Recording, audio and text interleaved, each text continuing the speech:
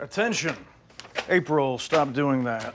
Jerry told me to, so it's super crucial. More important than that, and more important than anything in this godforsaken world, is finding me an assistant. You get an assistant now? Yeah, I've always been able to have one, but I've turned it down because it's a waste of money.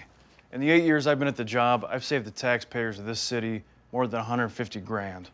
But now, I need the taxpayers' money to save me from the taxpayers. Post this at your college.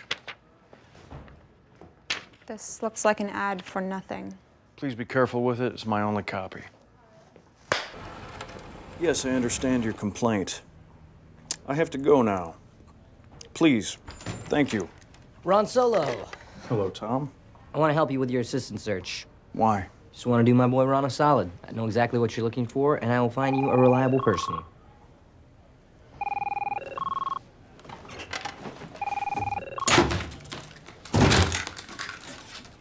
Now get out there and find me an assistant. Okay. Big T.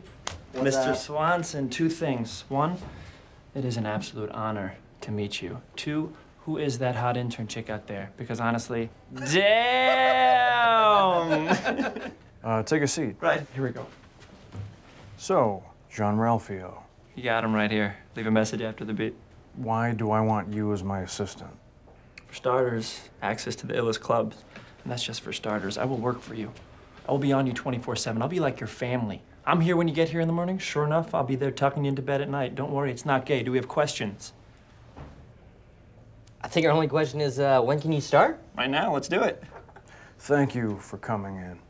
We will talk. Cool. I feel good about this. And you know you can hit me up on Facebook anytime, day or night. You know that, right? Take care, buddy. Boom. So what do you think of your new assistant?